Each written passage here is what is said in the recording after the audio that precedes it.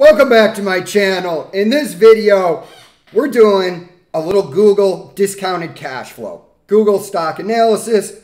How is a cash flow useful for you in investing? Well, let me tell you. A cash flow is useful so that you have some numbers in front of you so you just understand what you're looking at. When you do a cash flow and you get the results, that does not mean you rush out and buy the stock if it appears to be undervalued. I need to make that clear. There's been some confusion about this. Like, I just run my discounted cash flow and then I go buy. No, your cash flow is to just get you in the door to see if you're interested in buying a particular stock. It is a tool of elimination. The most important thing in investing, if you are to buy individual stocks, if you must, I recommend low-cost index funds, specifically VOO, VTI, or VT. Any one of those, or VTWAX, however you want to do it, XUS. I recommend those ETFs. They will probably end up doing better with no effort than you or I will do picking individual stocks. If you must pick individual stocks, keep it to 5 to 10% of your portfolio just in case it doesn't work out. Most of us don't have all the time in the world to sit around doing stock analysis all day. This is why I encourage tax-advantaged accounts and low-cost index funds. So let's get into Google with that disclaimer. Also, do not buy a stock solely because my discounted cash flow said it was undervalued. I'm going to explain more about this at the end, and let's get into it. So what are we looking at? What we're looking at is basically a dreamboat of a company to own. Now, the question becomes, is this stock for me? So let me air this disclaimer. It's been a little while since I've done cash flows. This might be a little bit janky, but I'm getting back into it.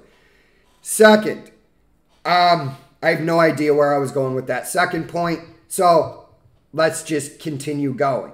Oh, I know what I was going to say. Second point, you're not going to get a whole lot of argument from me if you're buying Google at this price point. I just tend to be a more conservative investor, but again, it's how it fits your portfolio and what you're looking at. So let's just get into this. All right. So maybe later. Okay. So what are we looking at? Market cap is 1.43. I can change that in here. I did this last night and it was 1.47, but there was a market drop. So, or I did this a couple days ago. I don't remember. Let's put that in. That affects our numbers. And then we'll come back here. We'll just look at this. This is why I like Everything Money software, because it's just convenient and it's pretty cheap. So let's go over here to the balance sheet. This is something that I wanted to just point out. When I say this is a dreamboat of a company to own, there you go. Total assets. You guys can look through the balance sheets, cash equivalents, $20 billion. Come down here. Total liabilities, $103 billion. Okay. So, again, if you're actually doing real analysis, there's more to go into in the balance sheet, but I'm just using this as a quick reference point. Understand that in the interest of brevity, I do gloss over things. Because, I mean, if you're really going to do a stock analysis on this, it's going to take a lot longer. You're looking at 2-3 hours or more. So I just like to keep it short and quick for you guys at home. Okay, we've looked at that. I used their stock analyzer tool, and I got an intrinsic value. I logged out of this, so it's not up. I got an intrinsic value of $89 to $202, depending on your assumptions. Okay, let's go look at my cash flow. My cash flow is on the low end of what Everything Money's price point in here said. And again, don't buy individual stocks because you went to a an intrinsic stock calculator, for lack of a better term. All this is a cash flow. That's it. It's the same thing I do. We just go about it in different ways. But I just want to make that clear. Just because a stock appears to be undervalued because you did a discounted cash flow, don't go out and buy it. You could do a discounted cash flow on AT&T, and it could tell you that it's massively undervalued because your assumptions are stupid. Also, you're not looking at the financial statements when you do that. So what you're not looking at is AT&T's massive debt load. This is why you need to go through the financial statements. So let's look at my Excel doc. Okay, so we're looking at Google, $1.43 trillion market cap, EPS 5.53, cash flow, 68 billion, 5-year, 39 billion. Now, for Google, a lot of times what I do to be even more conservative is I'll take the averages of cash flows and earnings per share when I do this intrinsic calculation. I didn't do that for Google because Google has such a strong moat, balance sheet. The financial statements are great.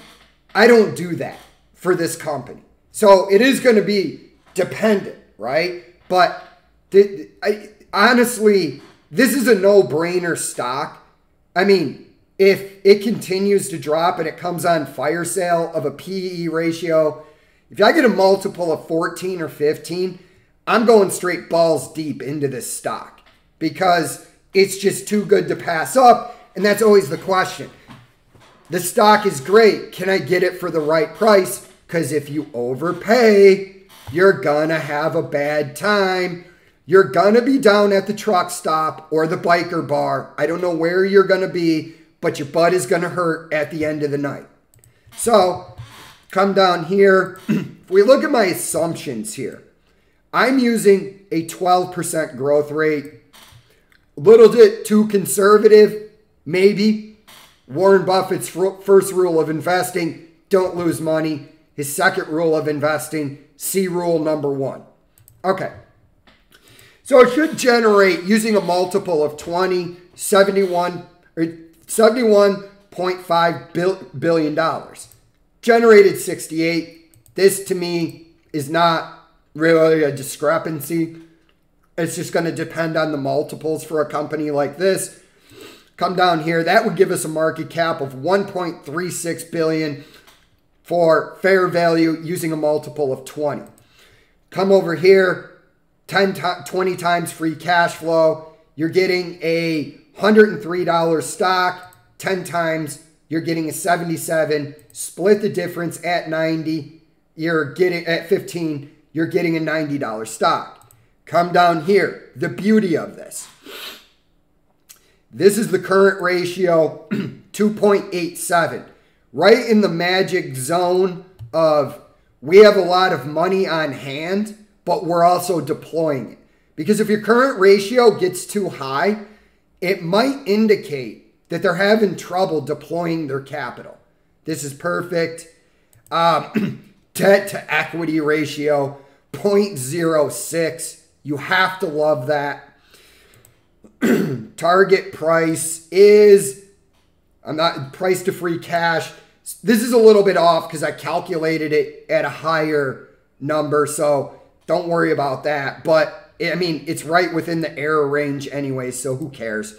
Target price that I'm getting, 90.39, and I will elaborate on that a little bit on the end on my final thoughts. Ben Graham number. Ben Graham number is another tool I use, which tells me my ideal buy point for a stock. So it doesn't have to exactly hit my gram number, but when you're running your gram number, understand what that's calculating is if everything works out, that's about a 20% return on your money. That's why I use it. Come down here, Guru Focus has an intrinsic value of about $56. We come over here, let's look at this. High end, using a terminal multiple of 25, 202. Low end, using a terminal multiple of, this is a 10% discount rate. This is a 15, giving you a 12.5% discount rate. Low end, 68.31. And there is your intrinsic value. Were you to believe 10 years from now, Google would be selling at a 25 price to earnings ratio. You'd be safe paying $124 for a 12.5% return. I use this to show you that your terminal multiples are going to matter when you go to sell. P/E ratio at 21. We're getting $104 stock. Fair market value, 15. This is where you want to stick around just because the fair multiple of the S&P 500 historically is 15 to 16. So that's going to give you about a 10% return or greater. That's what that's baking in. We come over here, and on the low end, selling for a low PE ratio of 11, which I should probably change that to 10, you get a $54 stock. Come over here, using the free cash flow. Well, it's not really the free cash flow. What it is these numbers. This is all the cash flows added up. And then what I do is I discount that back at 12.5%. And then I use a terminal multiple of 3. Why do I do that? To represent inflation. That's why I use the 3% number. But if we come over here, 10, 12.5, and a 15% return, averaged, sorry about that, averaged together, you get a 93.04 intrinsic value. Problem is here, right here, and this is all of these averaged together, we're getting a $90.39 stock, $90.39. Now, what I do when there's share dilution is I come over here and I use a multiple, say 0.8. If I thought Google was going to be issuing shares at, for over the next 10 years at about 2% per year, that would account for my multiple of 0.8. Now, I do that with stocks that are diluting because I want to see the effects of dilution on my ownership in the company. I don't really do it when a company is buying back stocks. Why? Stock buybacks are not guaranteed. I don't want that factored in. Now, I might come over here for poops and giggles and say Google is going to do the exact opposite. Buy back 1% of their shares per year, giving me more ownership. There you go. That's a $99 stock, but I don't use this in my assumptions. Come over here, and this is just going to depend, what multiple I'm using. So I'm not really going to go too far into this, but, there you go. $70.84 stock. All right. So what is my final thoughts on Google?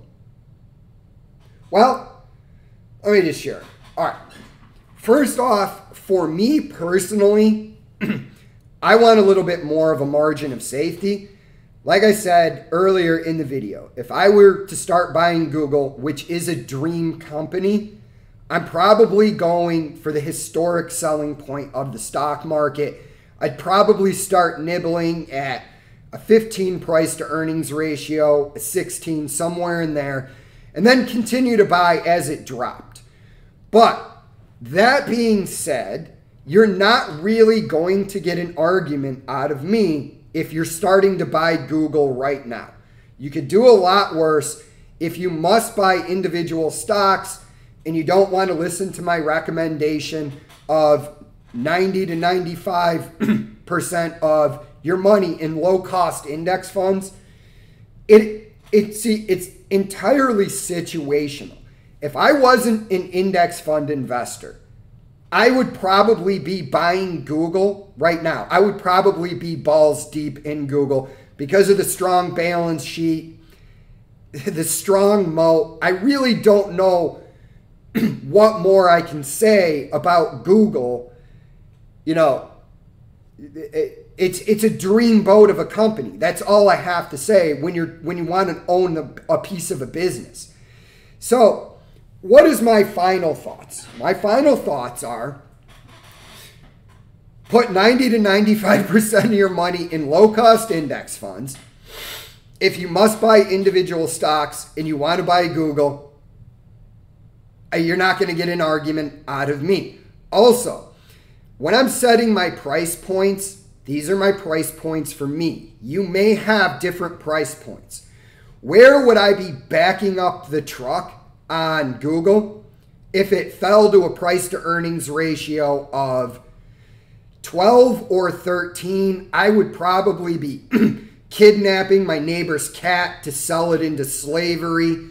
I would be, at the border picking up migrants for that extra cash money to buy Google. So that's what my final thoughts would be. You're going to pick it up. If it drops below into this area right here, I really think that I'm going to start backing up the truck and buying as much as possible. So for my portfolio, Google is slightly more expensive than what I want to ideally pay. Will I ever get Google at the price I want? Don't know. I don't care about buying individual stocks unless I'm getting it for the right price that makes sense to me. And you should be that way too. So you shouldn't listen to you should listen to other people and take their ideas in, but don't just base your idea on what somebody else says. I am not giving you financial advice. What I'm doing is giving you an insight into how my mind works on picking up individual companies. Cash flow is not the end all. After this, since I am interested, the next step, which I will probably do, is to read Google's 10K and more familiarize myself with what's in store for Google in the future, the risks, and it is what it is. So, like I said, like and subscribe or don't. Don't take this as financial advice. You have to do your own research. But I would say Google is at a great starting point for you to start doing more research. We're beginning to get right into the magic area where you want to buy. And I want you to remember the stock market's Shiller PE ratio is somewhere in the neighborhood of 30, which is expensive by about a factor of 2. So I don't know what's going to happen in the future, but I'm saying I would add this to your watch list all day long. It's almost there.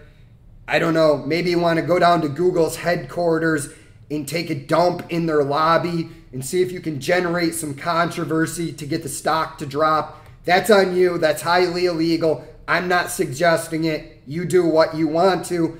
But there it is. My thoughts on Google. Again, I'll repeat myself, like and subscribe or don't. I hope this cash flow helps you, and I'm out.